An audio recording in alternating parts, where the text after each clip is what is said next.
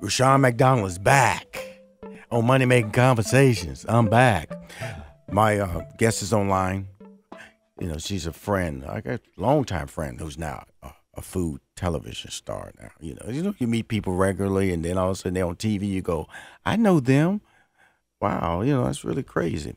Say the word chef, and traditionally it conjures up images of a big white hat atop a restaurant chef. However, the recipe of this dynamic chef goes against all tradition. She is known for her bold flavors and sassy personality, to say the least. Beginning her professional career as a corporate marketing executive, she gave it up, a lucrative job, to pursue her passion for food and cooking to enter the culinary industry. I'm not a classical trained anybody, but she is, including studying in European countries such as Venice, Italy, and Vienna, Australia, and graduation from the International Culinary Schools at the Art Institute of Atlanta. She's also worked for the renowned Ritz-Carlton Hotel. Please welcome to Money Making Conversation, one of the co-hosts of the popular Food Network show, Let's Eat, Chef Jamika. Well, hello there. Come on, back. She's back. I'm back, baby. I got you in September, and I got you back. Thanksgiving week. I know. Can you smell the turkey in the air? Come on now. I got this big spread. I'm just letting them know.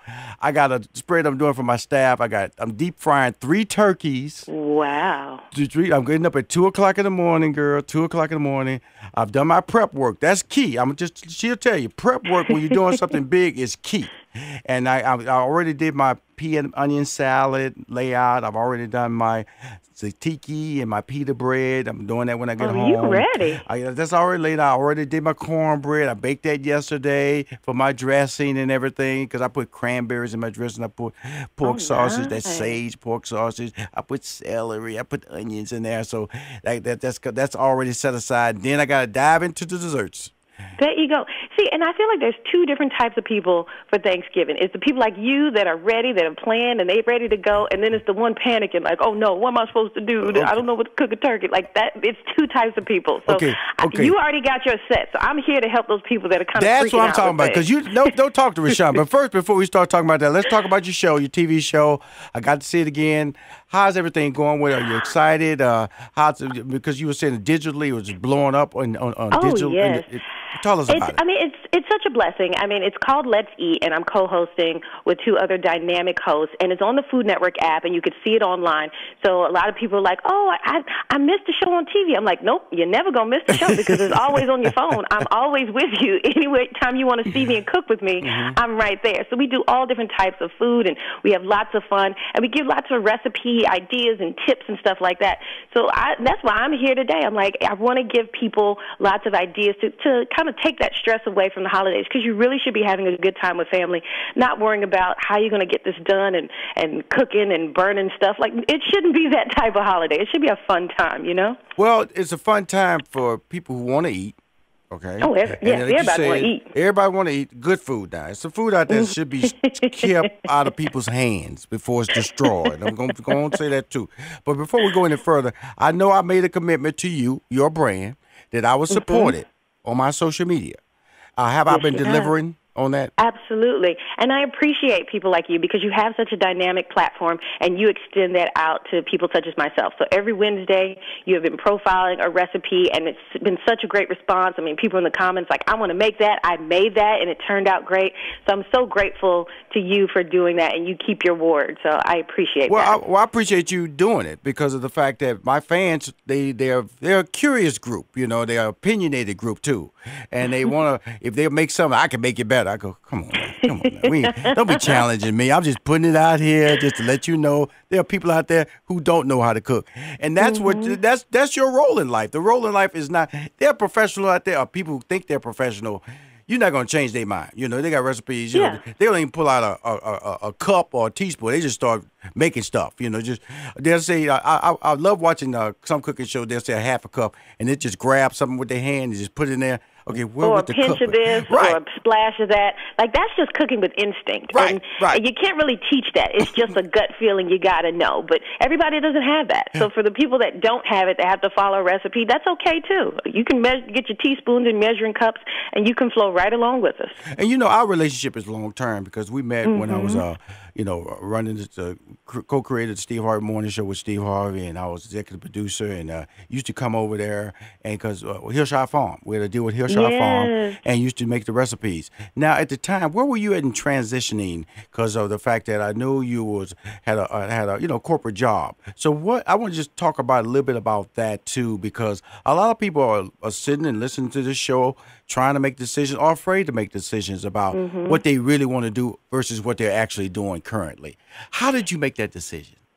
Well, and you know what? I think for anybody listening, if you're wondering, like, should I do this? Can I do this?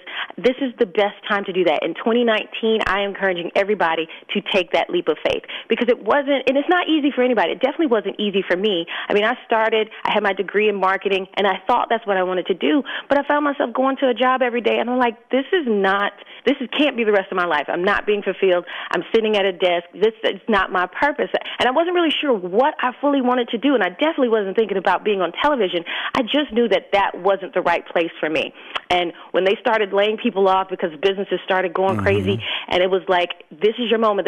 They were like, we can demote you, and you can stay, or you can just take your papers and go. And I was the only person in the office that raised my hand and was like, let me go. And in that moment, I still wasn't sure. And you don't have to have a 100% of a plan. You just got to start walking by faith because you know what you're capable of. You know that if you want to be a chef or you want to be a cook, you know what your talents, you know what you're good at. And that's what you're supposed to pursue. You really should be happy every day about what you're doing. Me right now, I am living the dream. I mean, I started my own business as a personal chef and a caterer and transitioned that into auditioning for reality TV shows on the Food Network and just doing those things. You never know where they're going to take you. And from that, I mean, years later, I'm still on television, and now I'm doing bigger and better things, appearing on daytime talk shows. I'm going to be on Good Morning America on Thursday, cooking for Thanksgiving. I'm like, cool. That is a well, so when you gonna slip that in? There's nowhere on my paper here about this. There's interview. nowhere on your paper. Well, I just slipped that in because I'm just so excited because it's blessings like that. I'm like, that is one of my dream morning shows. And then to get an email like, we want you to come cook for Thanksgiving, and you can't write that. You can't plan that. That is just being a part of the process and walking in faith. And you just got to see where God takes you. And that's really how I ended up where I am. Well, good. Let's talk about what you're gonna make on Good Morning America this Thanksgiving Thursday. What are you gonna make on Good Morning America? Well, the thing is,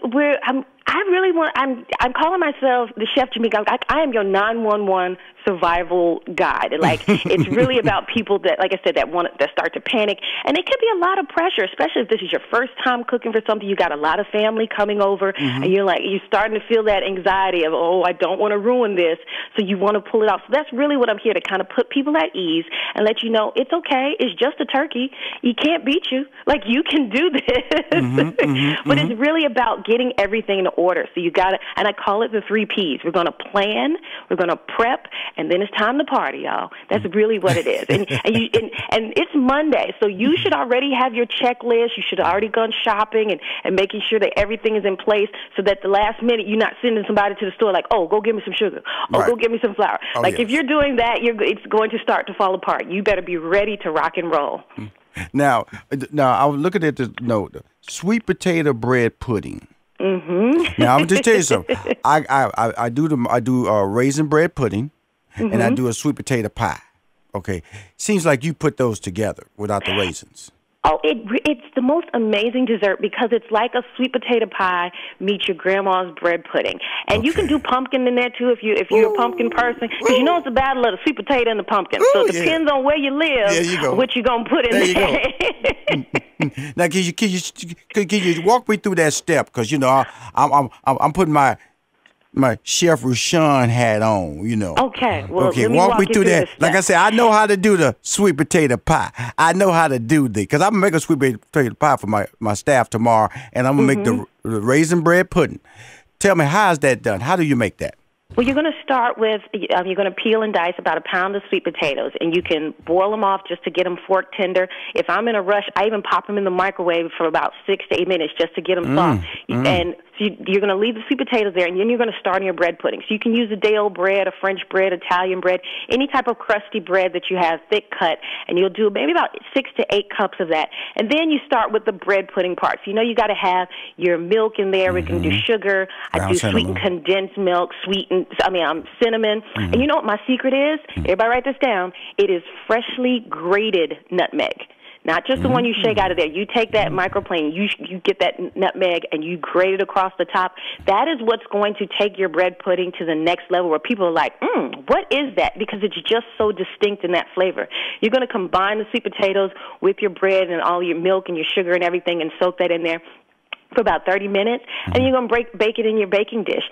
Same way you would do your regular bread pudding, and the sweet potato just adds a little bit of color, a little bit of flair, a little more texture, and a little more sweetness to it. And you'll bake it off in the oven until it is beautiful golden brown, and you know it's ready because the whole house smells just like heaven. I mean, it is just bubbling delicious.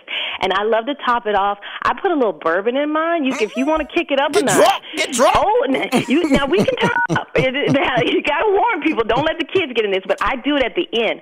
So if you want to do a quick sauce, this is the fastest thing you've ever imagined. You get a cup of vanilla ice cream, and you let it melt. And you're like, wait a minute, what you going to do with that? I thought you leave the ice cream whole. No, this is going to make, like that creme anglaise, that French sauce that you can make, and you got to cook it over the stove for a long time. Right. We're not doing that. Melt some vanilla ice cream, add a shot of bourbon to it, and when people start spooning out their bread pudding, just drizzle a little bit of that on top. So you get that shot of that bourbon, creaminess of the vanilla ice cream, and then that deliciously sweet golden brown bread pudding. Now, if that don't make you hungry right now, something's wrong. Well, it makes me hungry, it makes me mad now. Yeah, don't get mad. I got to get mad. Now, first of all, my fans are listening to this, so I got to do like the television show. Are you going to send a photo of the dessert and a recipe so I can post this on social media? Will this be your Wednesday post this week? I will make sure that this is my Wednesday post. I will not tease your listeners and not give them this as the Wednesday post. So everybody can make the sweet potato bread pudding for their family, and you add that little shot of bourbon in there right at the end. Look, I see the word shot. You got to be worried about it. Some people's shots are different shots now. Don't make it soggy. Don't make it soggy now. Don't make it soggy. Don't make it soggy, and you don't want to be tipsy and say Chef Jamika did it. I will not take the blame for that. No. So she's on the phone with me again. She's my favorite chef in the world, Chef Jamika. She'll be on Good Morning America this Thursday. We'll be coming right back. We'll be talking more about the many desserts. But she was just on the Haunted Gingerbread Showdown, which really, there's so many different shows on Food Network that I'm doing. You're doing so many things. And we're going to be right back with the wonderful Chef Jamika. I discovered her. I discovered her on the Steve Harvey Morning Show. I'm laying claim to your fame now, girl. Be right back. Money Making Conversation for Rushion McDonald, the one and only. Now I'm back. I'm back. I'm hungry. I'm hungry. You always hungry. I'm always hungry. Chef Jamika, I'm hungry. You know something? I'm so proud of you. I'm proud of you because I met you at the infancy stage of where you're. Because you're not finished. We all know you're not finished. Absolutely not. We're just getting started, really. And I always look at, because I noticed in your bio that in 2006, that's when you created your company, Life of the Party, as a personal chef services. That was 2006. And I met you around about 2007-ish, 8, okay? Yeah. Because we had closed that Hillshire Farm deal, and it was in Atlanta. We had moved our headquarters down here. So along the way, I would see you always popping up on this dessert show. You talk about your favorite dessert, and you just always stayed in the lane. And I'm telling you, I would look at you and go, because I've always had your number on my phone, and I was just proud to see you just staying committed to the task and seeing how you do that. And so what advice would you give people? Because we all know there are unhappy moments along the way consistently. There's frustration moments.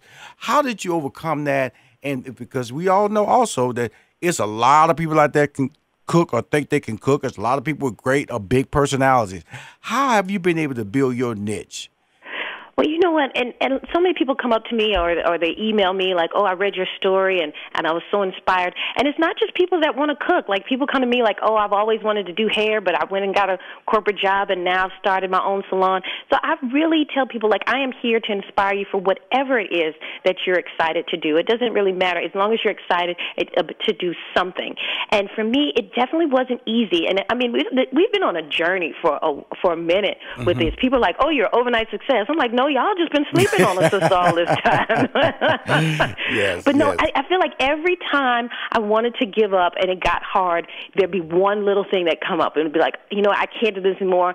The money's not coming in right, and things are. I'm just going to stop and do something else. And then I'd get a call to do a show here or to be on the news here. And those little things, you need them because they just kind of encourage you to let you know you're doing the right thing and to stay on that path and don't give up. And there'll be little things.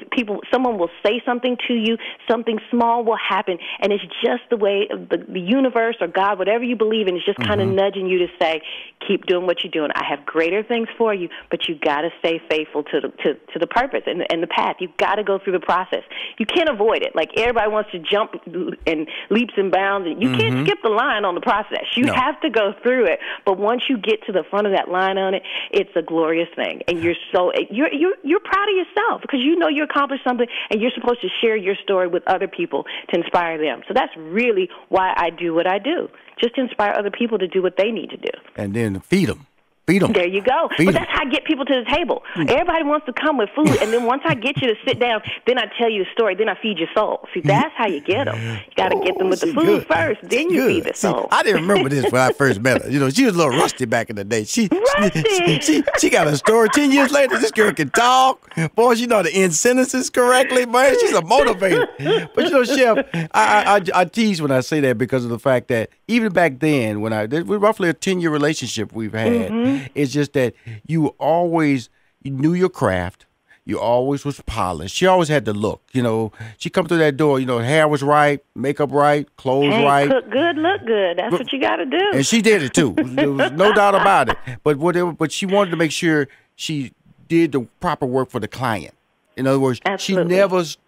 she never got bigger than the moment. And a lot of people do that. You know, they use the client to get to a situation. They try to like put the client in the background. And that's where a lot of people make mistakes with these opportunities. They call flash in the pan.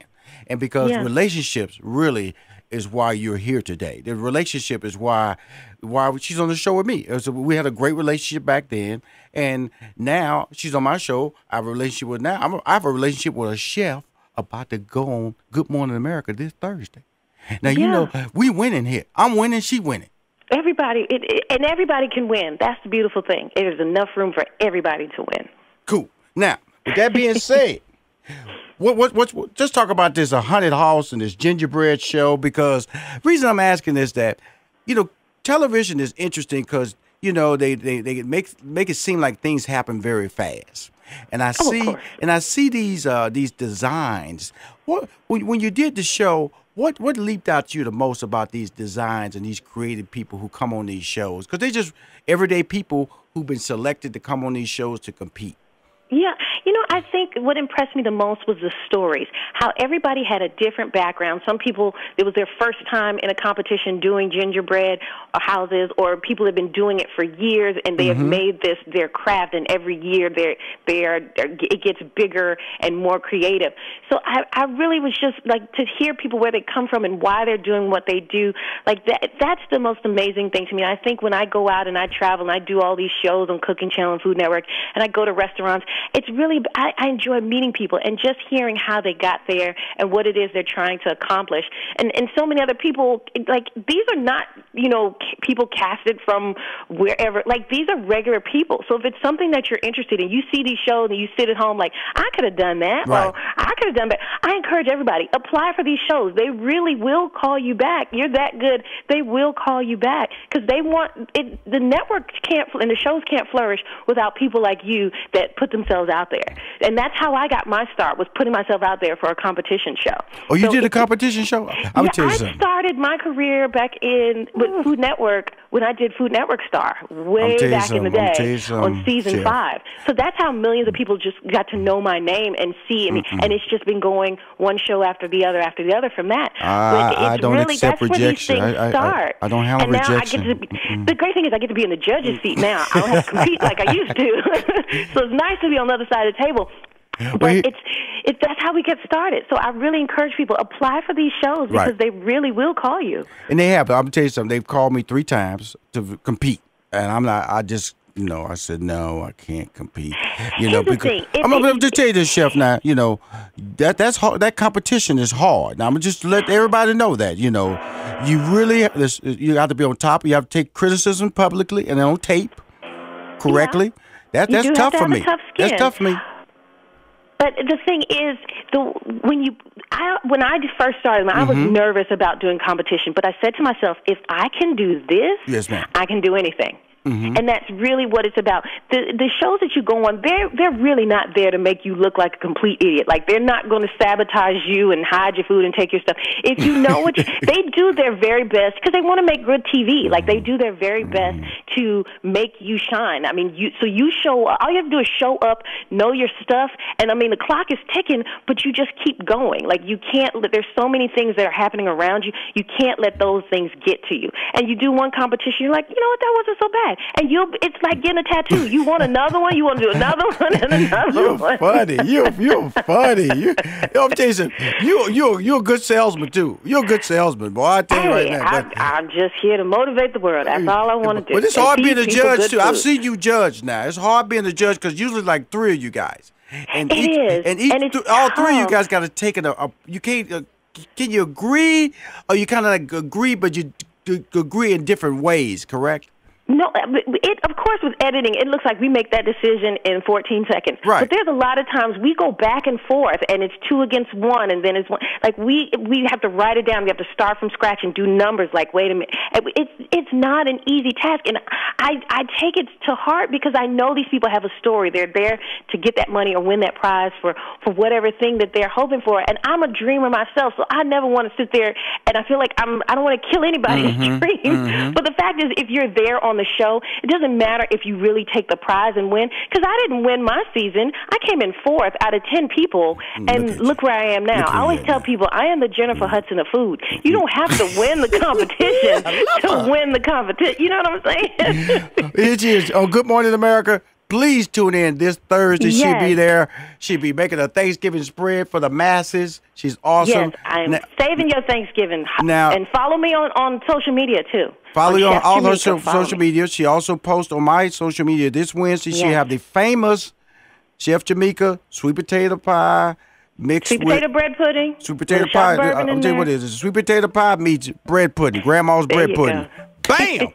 On Money Making Conversation. Chef, I love you. That's an honest, I love you. And happy Thanksgiving. Everybody get yourself together, plan, prep, and party. Do your thing this year. I love it. I love it. Stay strong. See you on Thursday. Good Morning America.